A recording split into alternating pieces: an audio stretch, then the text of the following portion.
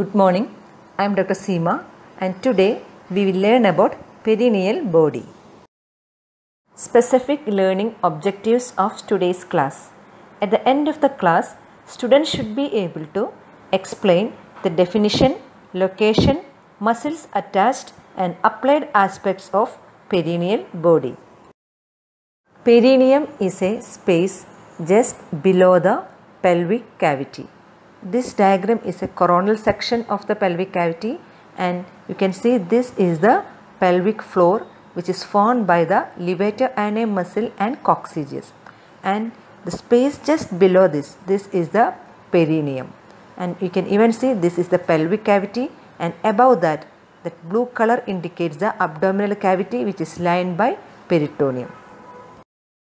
The deep boundaries of perineum is similar to that of pelvic outlet.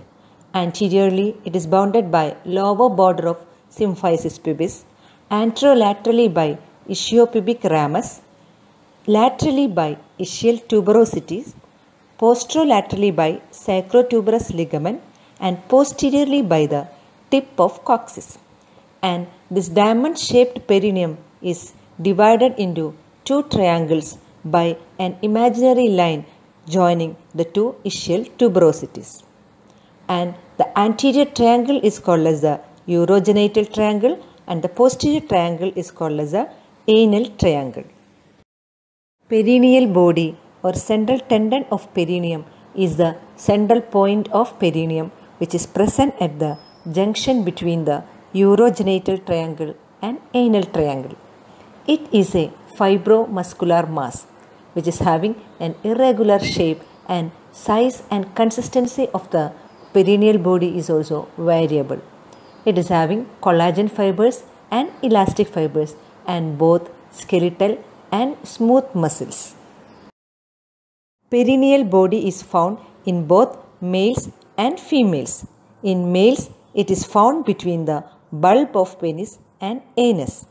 In females, it is found between the vagina and anus, and it is almost about 1.25 centimeter in front of the anus.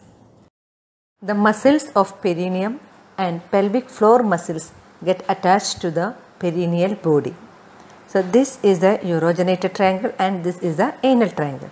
In the anal triangle mainly you have the two muscles over here which attach to the perineal body, and in urogenital triangle it is extending between the two ischiopubic rami and this imaginary line. There are three fascias which is extending from one ischiopubic ramus to the other ischiopubic rami. And these three fascias, the first one is the superficial fascia of this region which is known as the collis fascia, and this collis fascia is a direct continuation of the membranous layer of superficial fascia of the abdomen, that is Scarpa's fascia. So this is person in lying down position, and the same person if standing up the fascia will be inferior. Okay, this superficial fascia will be the inferior most. So this fascia is the perineal fascia or the collis fascia. Here you can see this one. Okay, and this is also in standing position. This is the first fascia, that means most inferior, that is the collis fascia or superficial fascia. Now just about that you have the deep fascia of this region, that is the perineal membrane. Okay, so this is the perineal membrane just above the superficial fascia. Okay, now about that this red color marked, this is the pelvic fascia. Okay, and these three fascias attached one above the other in this urogenital triangle will be enclosing two spaces in between, that is superficial perineal pouch and deep perineal pouch. Okay, so between the collis fascia and the perineal membrane you have the superficial perineal pouch, and between the perineal membrane and the pelvic fascia you will be having the deep perineal pouch. And the superficial perineal pouch is also having muscles and deep perineal pouch is also having muscle, and the muscles which are present here in the deep perineal pouch is called as the urogenital diaphragm. So the perineal membrane is otherwise called as the inferior fascia of the urogenital diaphragm, and or the inferior layer of the urogenital diaphragm, and the pelvic fascia is otherwise known as the superior layer of the urogenital diaphragm. And all these things will be taken in other class. I just want you to remember the muscles which are over here in the deep and superficial perineal pouch will be also getting attached to the perineal body. 10 muscles of the perineum and pelvic floor converge and interlace at this point called perineal body. It includes paired muscles and unpaired or single muscles. The paired muscles are superficial transverse perineal muscle, deep transverse perineal muscle, bulbospongiosus, levator ani anterior fibers, and single or unpaired muscles are external anal sphincter and longitudinal muscle cord of rectum and anal canal. Now we'll see the muscles attached to the perineal body. First we'll see the paired muscles. These are the superficial transverse perineal muscles, and these are present in the superficial perineal pouch, and deep to it in the deep perineal pouch there are a pair of deep transverse perineal muscles which are placed exactly in the same way, and all these muscles are attached from ischial tuberosity towards the perineal body. And next pair of muscles are the bulbospongiosus muscle. They are present around the vagina in females and around the root or bulb of the penis in male. Then other paired muscle are levator ani. The anterior fibers of the levator ani, which are known as the pubococcygeus, are attached to perineal body. Now we'll see the single muscles. This is the external anal sphincter, and this is seen around the anus.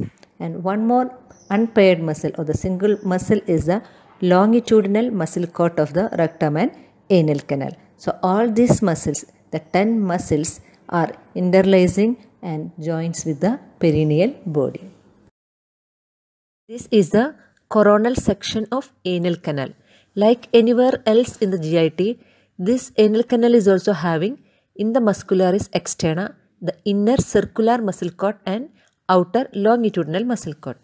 And this is the longitudinal muscle cord which will be continuing above as a longitudinal muscle cord of rectum, and few fibers of this will be interlacing with the perineal body. Fascias attached to the perineal body. Posterior borders of all the 3 fascias of the urogenital diaphragm are attached to the perineal body.